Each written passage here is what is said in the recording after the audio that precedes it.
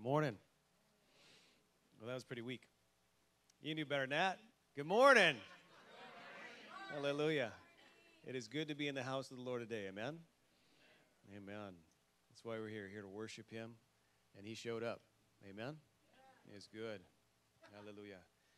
If you are and able, can stand. If you can stand, if you are able to stand, stand with me for the reading of the Word today. Hallelujah. Amen. Galatians 6, 1 through 10. Brethren, if a man is overtaken in any trespass, you who are spiritual, restore such a one in a spirit of gentleness, considering yourself, lest you also be tempted. Bear one another's burdens, and so fulfill the law of Christ. For if anyone thinks himself to be something, when he is nothing, he deceives himself. But let each one examine his own work, and then he will be rejoicing in himself alone, and not in another. For each one shall bear his own load. Let him who is taught the word share in all good things with him who teaches. Do not be deceived. God is not mocked. For whatever a man sows, that he will also reap. For he who sows to his own flesh will of the flesh reap corruption, but he who sows to the Spirit will of the Spirit reap everlasting life. And let us not grow weary in doing good, for in due season we shall reap if we do not lose heart. Therefore, as we have opportunity, let us do good to all, especially to those who are of the household of faith. Gerald, can you pray for me? Amen. Heavenly Father, we thank you for this time. We thank you for our pastor. We ask, Lord, that you would bless him, that your words would be his words would be your words, that you would use him and flow through him and speak to us and encourage the sheep, encourage this congregation today to be more like you. We pray this in Jesus' name. Amen. Amen. Amen. Thank you. Thank you. You may be seated. Good morning. Keep Pastor James and Jill in your prayers. They're in Florida right now doing a disabilities camp. He's the speaker, and we all who speak love God's anointing to come upon us so that we say the right thing. So he would be asking for that right now. He'll be doing another camp at Camp Daniel. If you are a person that would like to work with any kind of people with disabilities, see Pastor Tim after the service. Tim, can you stand up and do this with that beautiful orange, yellow, pink shirt you got on? There you go. Talk to him, and he can tell you how to get hooked up to help out at Camp Daniel. It's life-changing for many people. Over the last couple of weeks, we've been going through the book of Galatians. In chapters 1 and 2, we heard about the gospel being preached, and we heard about the validation of Paul and how powerful that was and where he was trained up. And then in chapter 3, we learned from Pastor Tim as he took us through that message about justification by faith alone. A powerful statement, a faith statement. It's one that we should grab onto. And then last week, we concentrated on the works of the flesh versus the fruit of the Spirit in chapter 5. And in chapter 6, we'll see the very practical application of love with Christ loves. But be reminded that the fruit of the Spirit is love, joy, peace, patience, kindness, goodness, gentleness, and self-control. Thank you, Jesus. It's been a crazy week, hasn't it? I mean, it has been a crazy week, hasn't it? Things that haven't happened in 50 years. Things that haven't happened in 50 years. I think there's some flowers and some locusts that don't show up for a period of time.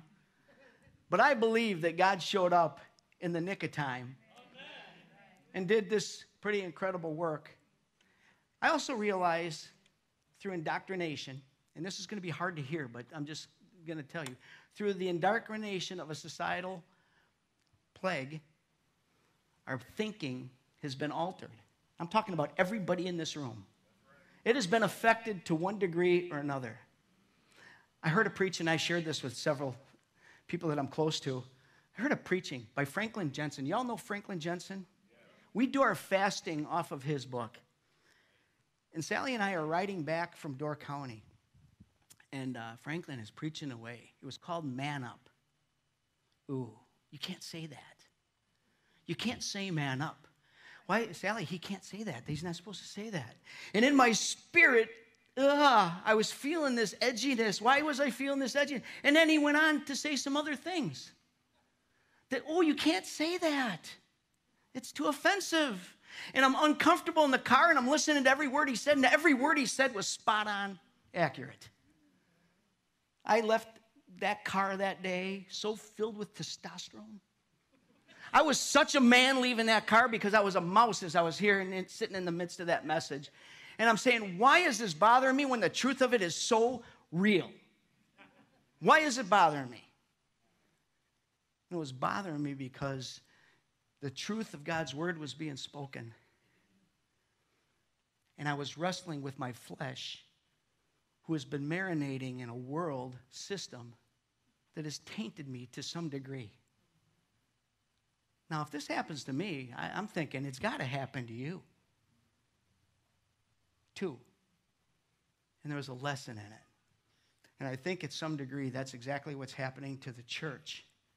Even this awesome week where God moved in our country. He changed something that I believe came from the pit of hell, that we would not value life. And he made a statement. And God's making statements through his word all the time. But he made a move that went along his statement and caused a stand to take place. Is it uncomfortable for some? I'm going to say it's uncomfortable for most of the people in this room. Is it glorious? It's incredibly glorious. So like you can hear the people going, amen, real loud. They don't have a problem. They're fine. But for us who have been marinating in the world, I think it was a shocker and was good for us. And I just want to share a few things with you. In John 14:6, it says, Jesus said to him, he's speaking to Thomas, he said, I am the way, the truth, and the life. No one comes to the Father except through me. So I broke it down. Jesus is the way.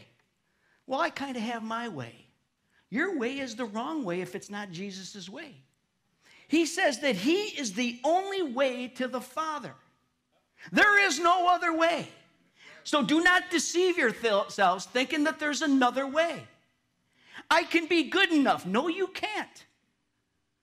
I can be smart enough. No, you aren't. I can do great works for God. No, you can't. Not apart from him. He said, he is the vine. You're the branch. He that abides in me will bear much fruit. Good stuff. But apart from me, he says, you can do nothing apart from God. Okay. He alone is the way to the Father. He is the way to heaven. There is no other way. Actually, there's no other way to the Father. There is another way. The Bible says that there's two roads. There's a wide road and a narrow road. The wide road, many take, and it leads to destruction. The narrow road, few take it, and it leads to everlasting life. Let this be a sign to us about the two roads. And I believe in some way we're going to be faced with that crossroad, and we're going to have to make a decision which way we're going to go. It's not a coasting ride. It's a road, and it's a road that must be walked. So that was for free. I didn't even know that was coming out of me. Second thing, Jesus is the way is the first thing. The second thing, it says Jesus is the truth. Not your truth, not my truth, which is popular phraseology for today. Well, that's my truth, and I'm sticking to it. You're a knucklehead. That's your truth. What does your truth line up with? What is the origin of your truth? Well, I read a book. Did you read the book? No. I read a book. And that's where your truth came from. Well, I got a friend, really smart friend, and he told me, and that's where my truth came in. And I got some parents that they gave me some truth. That's not truth. Unless it originates in Christ, it's not truth. If it does not come from the Word of God, it is not truth. Now, if it comes from that place and that's where the origins of this truth are, praise God. You know the truth. And the Bible says when you do, it will set you free. If you cling to it and grab onto it. Set you free from what? From the judgment that is to come because we haven't walked in the truth. We haven't believed in the truth. Jesus says, I am truth. The words I speak to you, they are truth. And the next one is Jesus' life. John 1:1 says, in the beginning was the Word. And the Word was with God. And the Word was God. He was in the beginning with God. And all things were made through him, and without him nothing was made that was made. In him was life. And the life was the light of men. And the light shines in the darkness, and the darkness cannot comprehend it. This scripture is so incredibly powerful because it establishes who Jesus was. In the beginning was the Word, and the Word was with God, and the Word was God. Do you know that to be true? Yes, so let's go back to the beginning in Genesis. And I'll probably mess this up. In the beginning, God created the heaven and the earth. Who was there? The Bible said that the Spirit hovered over the waters. The Holy Spirit was there. And the Father was there because he is the origin of the creation. And how did he create? Pray tell. He spoke, and it was. He spoke the Word. He spoke the living Word. I would say he spoke Christ, and it was. Amen. That is our beginning, and that is the foundation of our faith. And then it goes down a little further. And in him was life, and the life was the light of men. And the light shines in the darkness, and the darkness cannot comprehend it. This is so powerful in today's day because the truth that you speak that's rooted in the origins of the Bible, the book, Christ, they can't comprehend. They don't get it unless the Spirit of God is touching their heart and their mind and making them able to receive it. And the Bible says that wisdom that I'm speaking to you about is foolishness in the world today. So even in my own capabilities, I cannot receive Christ unless the Spirit of God is at work in me. It's foolishness to me. It's nonsense to me. I can't receive it. And so what does that do to me? Sometimes see, there's a void in us that says that I have a need for God. And so I pursue that need, but without the Spirit of God helping me, I can't get it, and I pursue the wrong things that are to become God. What are those wrong things? First off, it's self. I'm my own God. No, I'm not. That's delusional.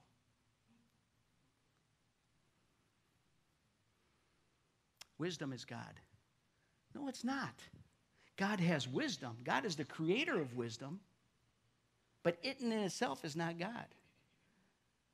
The really, really smart people? No. The really, really philosophical people? No, they're not God. He alone is God. Why am I laying this foundation? Because like me, many of you struggled just to hear something that was, and by the way, I am so happy, but I struggled with what are people going to say? What are people going to do? What are they going to feel? And I'm going through all this nonsense, and why? Because I've been marinating in a cesspool of thinking. You know what the good news is? I've also been marinating in this church since about 1984 or 5. Yeah. And I knew nothing except that there was a God. And I thought I knew him, and I didn't know him. I found him here by an old man preaching one scripture after another, one scripture after another. My head's going like this. How does he keep up with it? Oh, I got that one. And I get saved. I make a decision to follow Christ. I'm crying like a school child because the Spirit of God came upon me. And I couldn't get the understanding until the Spirit of God came upon me. Well, I was a teacher in the Green Bay Public Schools. That was part of my indoctrinational process.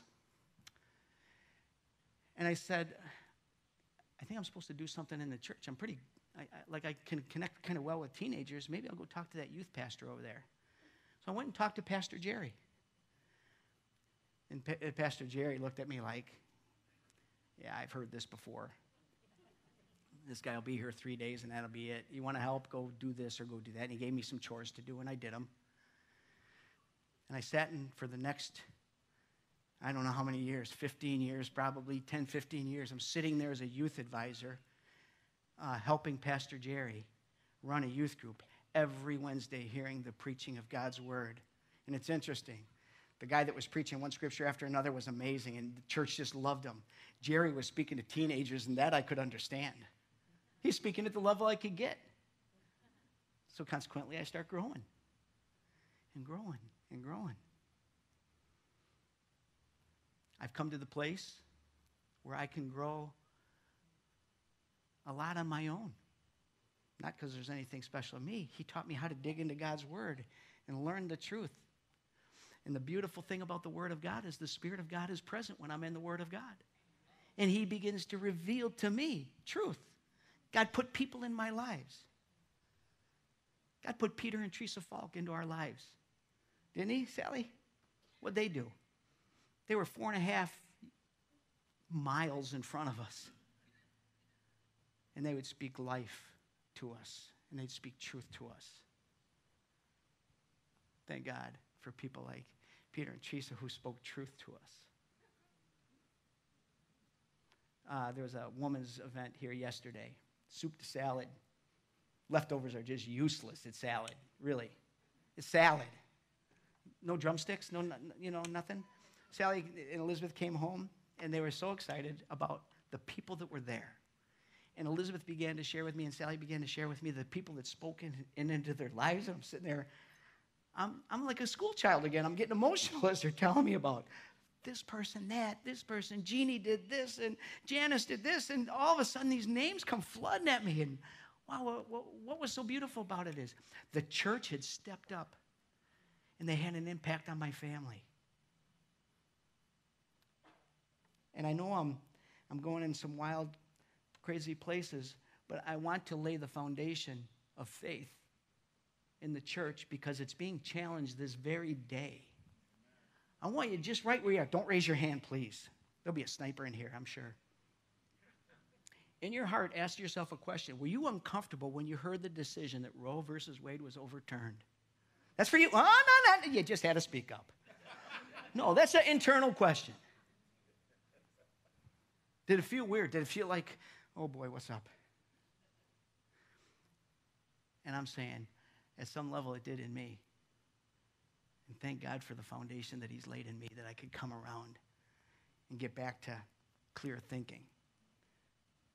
And then there's some, and I'm just going to say this, you took the oppositional approach. The world is going this way, I'm going this way, and I'm sticking to it. And you dig your heels in, but there's no foundation behind your belief.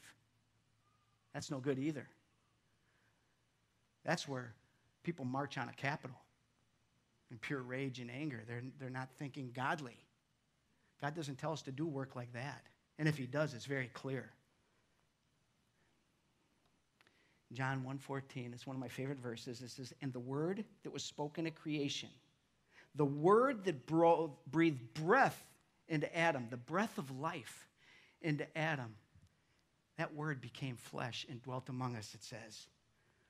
And we beheld His glory, the glory of the only begotten of the Father, full of grace and full of truth. Full of grace and full of truth. I love to visit with Tim Mandich, Jerry Bruette, Ralph Luciano, Jim Campa, Joe Seiler. I love to visit with these guys because they all know the Word, they love the Word, and they feed the Word into each other, if that makes sense. That language, don't correct it, don't diagram what I just said, just think about what I said. because they're in the Word and they speak life to you. And we get to talk about the Word of God, and it's so encouraging. And the challenge is, and we're going to talk about this in verse 8, he says, "For he who sows to his flesh will of his flesh reap corruption. But he who sows to the Spirit will of the Spirit reap everlasting life." And when I'm talking to these brothers about the Word of God, the Word became flesh. The Word is Christ himself. The way, the truth, and the life. It brings life to me. You see, that's what Jesus is all about. He is about life. And life to the full, abundant life. But it's eternal life. And it's not life apart, it's life with him. So the issue of life is a big deal. And everything within me has brought me to a place of celebration. I got past the indoctrination and I moved into the celebration, and it's been wonderful. But he's full of grace and truth. You don't win the war. You don't win the spiritual war with a stinking foghorn, blowhorn. That's not how it's won. It's won by grace, and it's won by the truth of God's word. It's won by operating in the Spirit of God to speak life to people, because that's the business that Jesus is in. He is in the business of life. And life to the full.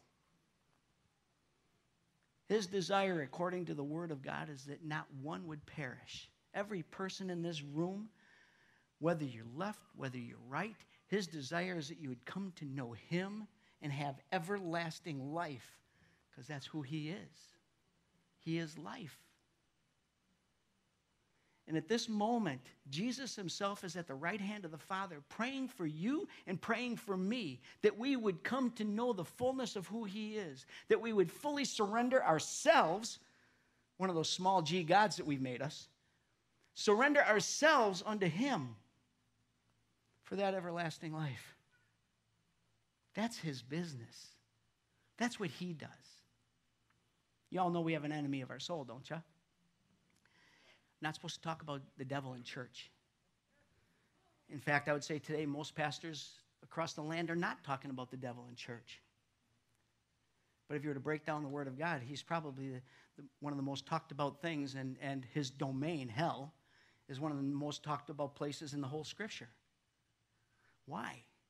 Because it's real. It is real. There is the Holy Spirit, which is the third part of the Holy Trinity. But there are demonic spirits, and they're after your soul like God is after your soul. But God is for everlasting life. Theirs is for eternal destruction. Do not be deceived. That's the message for the church. Do not be deceived. Yes, we've been marinating in a world system that is off. He said it would be off. It's not our system. He sent them from another kingdom. This is what they do. We don't do this. We do this. And we have to get that at the deeper level. We have to get that at the deeper level. But he who sows to the Spirit will of the Spirit reap everlasting life. That's my prayer for this church, is that we sow to the Spirit, that you would all have everlasting life. Is that good? We okay? Okay. Can we talk about Jesus now? All right. Galatians 6:1. Brethren, if a man is overtaken, a man, a woman, a believer is overtaken and fallen into sin of some sort, I'm going to tell you how God works.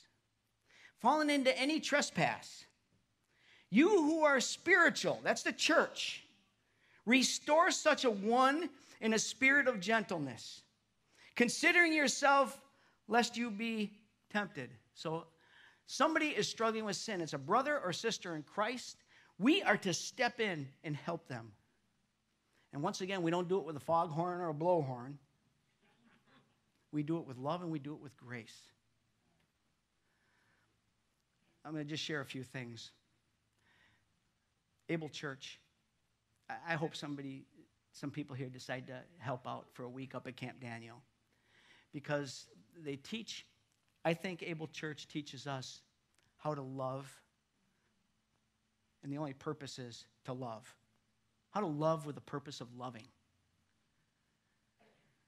And there's no conditions attached. And when you go to Camp Daniel, what Camp Daniel does is or Able Church on Friday night, what they do is they reach out and they demonstrate love, and they show love, and they don't judge. It's one of the most beautiful lessons I've learned in the last 13, 14, 17 years, whatever it is, here in this church, is I judge less because I've been taught how to judge less. Able Church has been a big part of that.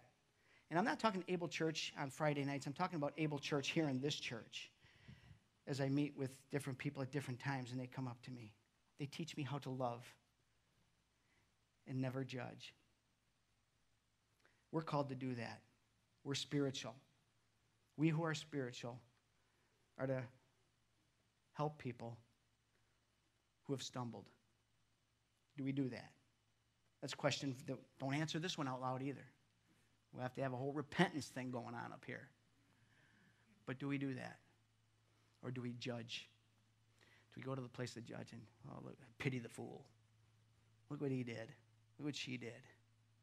No, we don't do that. We shouldn't do that. Do we? Probably at some degree we might. We judge. God forgive me for when I've judged. God forgive us for when we've judged. No. Love. Focused love. Agape love is what he's called us to. That's what brothers and sisters are supposed to do. But we're in a day, and it's a tricky day. Hebrews 4:12 tells us how tricky this day is. It says, for the word of God is living and powerful. We love the word of God here. We're studying it in D groups and life groups and Sunday, and people are in studies. The word of God is living and powerful and sharper than any two-edged sword, piercing even to the division of the soul and the spirit, and of the joints of the marrow, and is a discerner of the thoughts and intents of the heart. That's what God does with his word. As we get into the word, he looks internally and cuts to all the places it needs to cut, and he separates and he divides. What's happening in the church today is there's separation and there's division, and it's not meant to be. It wasn't the way it was supposed to be. The division is personal. We're supposed to cut out the crud in our lives. And God does that by his word. And he's like a good doctor.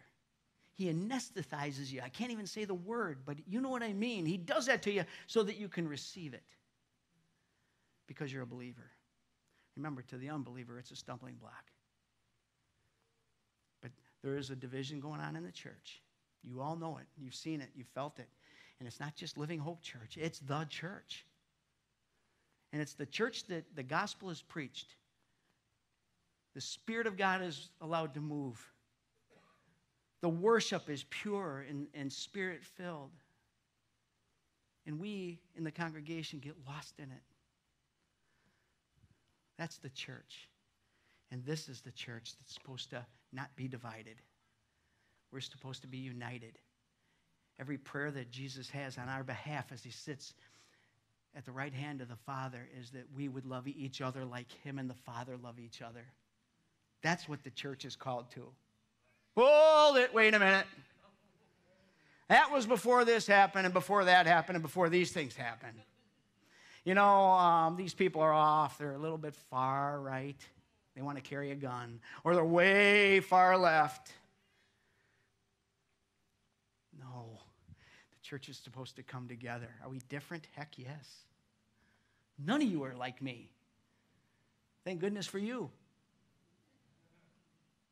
We're different, and it's okay. Where's our foundation, though? That should be the same. And we discuss things, and we work things out. But there is a spirit at work against the church, and God allows it. Why? Because God will not be mocked with pretenders. The weak fall off. The weak are thinking about that road that leads to everlasting life, the narrow one, and there's no, it's too steep. This is where everybody's going. No, don't take that road. Galatians 5:25 says, if we live in the Spirit, let us also walk in the Spirit. What does the Spirit do? It justifies us. When we come to Christ, we're justified. What happens when we learn about Christ? We're sanctified. What happens when we die and we go to heaven? Because life is eternal. We have eternal life. We are glorified in heaven. Thank you, Jesus. Thank you. Second thing that we are called to bear one another's burdens. Bear one another's burdens and so fulfill the law of Christ. How do we do this? We love. We bear the burdens in love. We help in love. This church is incredible at helping. When COVID was going on, we had people helping in the back, giving people showers and giving them meals and giving them food. We help people every Thursday with the issues that this world throws at us, helping them navigate those things in love and no judgment. It's beautiful. We come together in life groups, and life groups to me has been one of the most productive ways of ministering to one another in all areas. In all areas.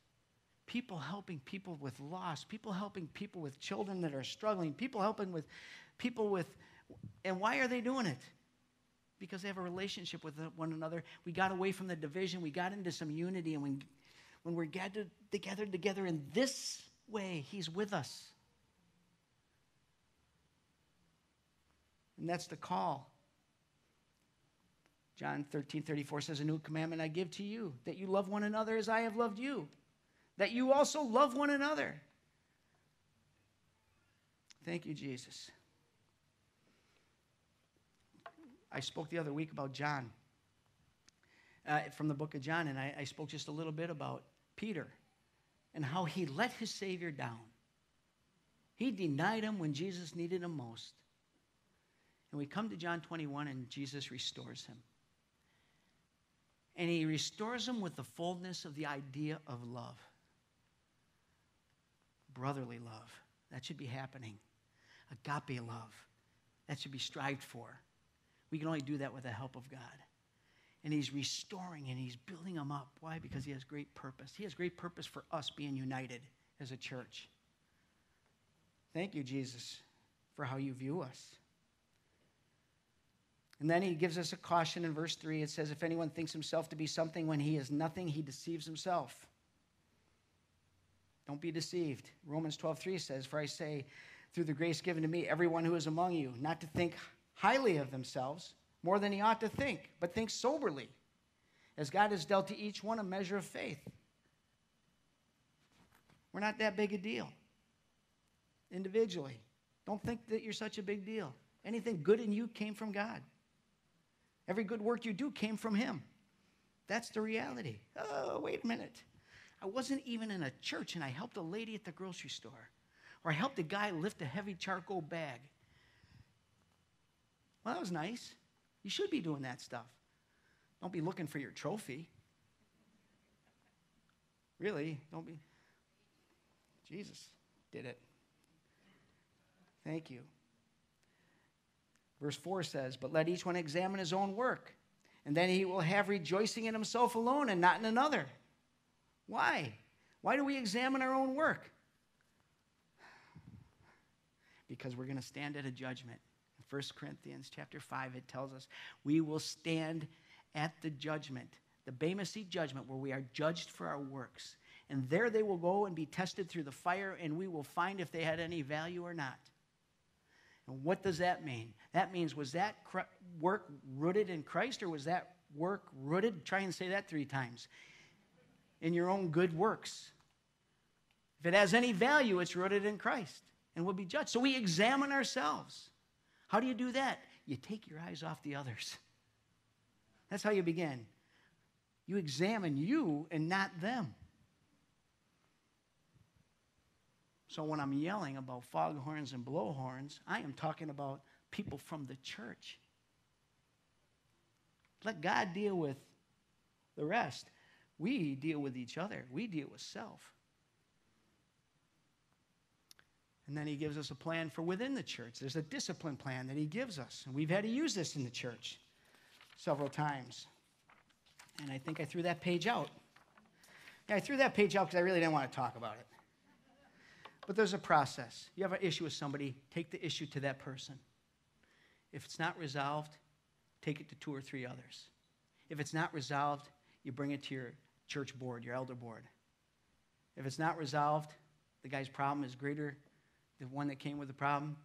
If it's not resolved, he may be asked to leave the church if he can't change. Or the other person would be asked. There's a process that God has for us examining ourselves in the body of believers. And it's a good thing. We examine us. You examine you, I'll examine me, but as brothers and sisters, we encourage one another. For each one shall bear his own load. Wait a minute, I thought earlier it said that we're supposed to bear each other's loads. We are. But we have a load to carry too. I have to carry my own cross just like you have to carry your own cross. Take up your cross and follow me, Jesus said. Paul takes it a little further and says, I'm crucified with Christ. Therefore, I no longer live. Take up your cross. Take up the things you're called to take up. And then we help others with their burdens as well. We have a whole ministry in this church. Pastor Donnie, you're amazing. What you do is amazing. The way you help people. He helps people that are burdened beyond what they can bear. There's other people in here. I've watched for years, men in this church that I know that go help somebody with issues or problems because they can't handle it all by themselves. And the women, they take it just to another level of reaching out to the lost or the hurting women in the church. And they help them carry the burden. Last week I talked about, and here's what it looks like. I talked about a little girl that was killed. Many in this church know this family. And I got emotional as I'm sharing. What was I doing? I was carrying the burden, the emotional and spiritual burden as well. I don't even know the people. But I'm carrying the burden. I grieved with them. That's happening in life groups all the time. We grieve with people who lose somebody. We carry the burden with them. We're supposed to do that. But then we have to carry our own burden. And usually that means going to the cross, laying our stuff down at the cross and giving it over to God because we cannot bear our burden. We do that in love and grace for people outside the church. You will have great effect. Great effect. People come to Christ when we shine like Christ. When we work like Christ works and people are carrying heavy loads, do you know what people outside the building are carrying in real life? They put on a shine, but if you look past the shine, you see the hurt and you see the pain, and we help them carry the burden, and their lives are transformed and changed. Then it says, this is my favorite part, share in all good things with him who teaches. That was my favorite part, and I'm just kidding with you, and you're not in a laughing mood. I can see that right now. And it says in verse 6, let him who has taught the word share in all good things with him who teaches. So, Jerry, for 17 years, plus and beyond, you have taught me the word. Want to go out for lunch after we're done here? We get a little bite to eat? I'd like to say thank you. Jeannie, you're every bit a part of that, speaking into our lives as you have. But that's not just you two. There's so many more. Did you ever have a discussion with Mike Waldrop? Have a discussion with him one time. See where it'll take you. His understanding of the word is outstanding. Did you ever talk scripture with him? What's he doing? He's teaching. We're going to go to Smoky Bones or some place where they cook meat. I should be thanking him for it. Peter Falk had a heart attack. I'm driving him to the hospital while he's having a heart attack, and what's he doing? He's teaching from 1 Timothy. What's 1 Timothy all about? It was about the young believer. Oh, I get it. He had a heart attack so he could teach me a lesson. The reality is Peter is pouring into me because him and Teresa pour into us. Thank you, Jesus. That's what we're to do. And we're supposed to be grateful and thankful for those who pour into you. In Malachi, it says we're to give a tenth. And then it says, after you give a tenth, and that's to the church, for the work of the church, God challenges us in this thing because it is such a difficult thing to do. We're takers, not givers, typically. And see if I don't open the storehouses of heaven and pour blessings upon you that you can't imagine. Can you outgive God? We can't. Try it once. And then pay your teachers. No, I'm kidding. All right, we're going to quicken this up. Actually, Joe, if you can come on up here, that would be really good. Your team, whatever you're bringing. Thank you, Jesus. Thank you, Lord. Last point I want to make is there's a sowing and reaping process. It's a spiritual process. It doesn't make sense to somebody who doesn't know Christ. To non-believers, this sowing and reaping doesn't make sense. It does to a farmer at a level, but spiritually speaking, it says, do not be deceived, God is not mocked. For whatever a man sows, that he will also reap. For he who sows to his flesh will of the flesh reap corruption. But he who sows to the Spirit will of the Spirit reap everlasting life. It's the scripture I read earlier. What are you sowing into? What are you pouring into? Monday nights, there's people that pour into prayer. They're sowing into prayer. How are they going to reap? They're going to reap in answers.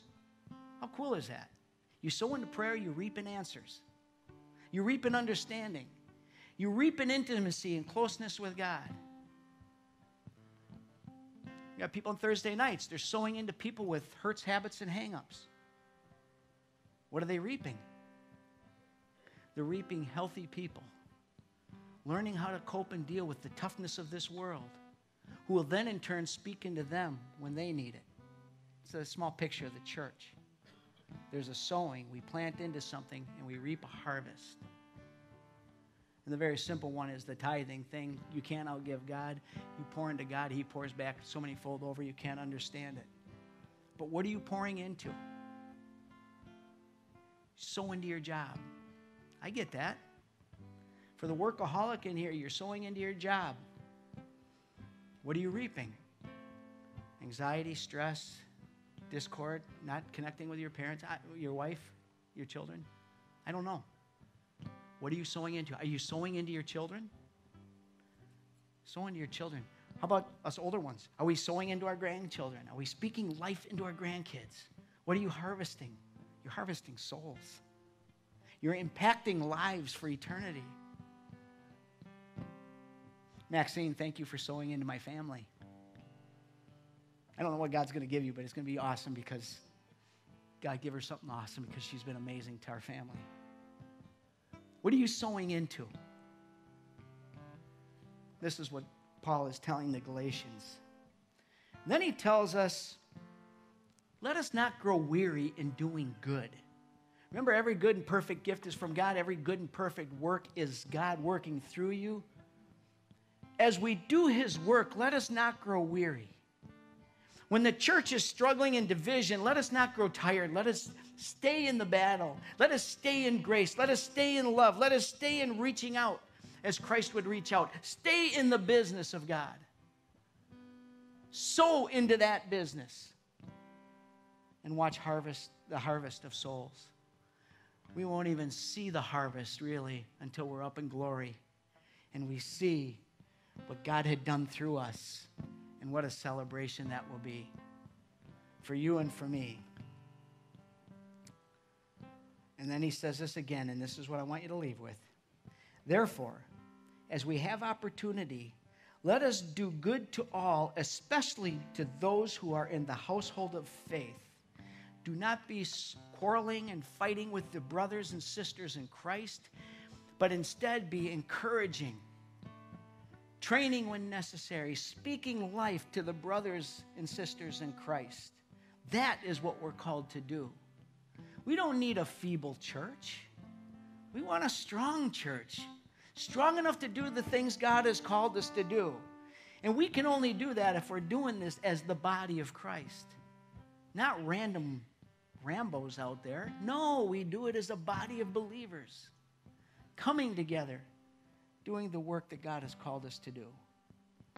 In Jesus' name, Amen. Amen. Right now, I just pray for each person here in this room that you have an encounter with God this week that is so clear to you, that it is God speaking to you, that you hear him so thoroughly and completely that you step where he wants you to step, that you open up and give to what he wants you to give, that you surrender where you're supposed to surrender, and that he pours love into you that you've never experienced before, this kind of love. I pray that he gives you the fullness of his love. I pray that for each person in here in Jesus' name.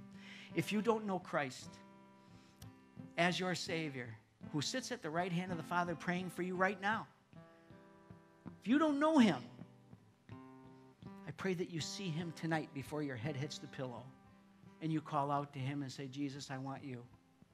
Here's my sin. I want your salvation. I want your lordship. And I want to give you my surrender. I pray that for each person that doesn't know him. And the blessings to come that each who do, I pray this in Jesus' name. Amen.